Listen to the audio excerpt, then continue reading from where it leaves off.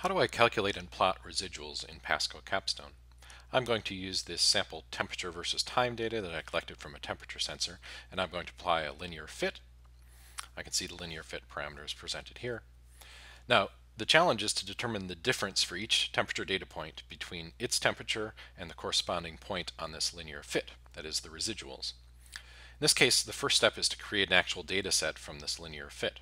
To do that, I'm going to go to the calculator and create a new calculation. I'm going to abbreviate it linFitTemp, and this will be based on the parameters of my linear fit, which are m, which is 0.178, times the x-axis variable. I'm going to use the same abbreviation as in the fit, t, plus b, which is 23.2. And I'm going to give this the units of temperature, right-click, degrees C. Now, since I used a variable in my definition, Capstone's calculator asks me to define that variable. In this case, if the x-axis were something like another measurement, say volume, I could simply put those measurements into this equation. But since it's time, we need to treat it something somewhat special. In this example, I need a data set which are all of the times for the temperature measurements. There's a special function that will do this in the calculator. It's under special, time of, and I simply need to take the time of the temperature measurements. And these will be returned in seconds.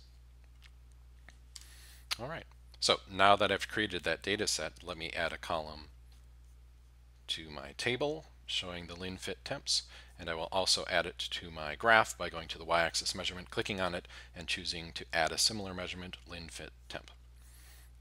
All right, I'll scale that, turn off the fit here, and we can see that the blue data points from the temperature sensor are still there, and I have created a data set in green which corresponds to the linear fit. So the next step is to determine the differences between the blue points and the green points.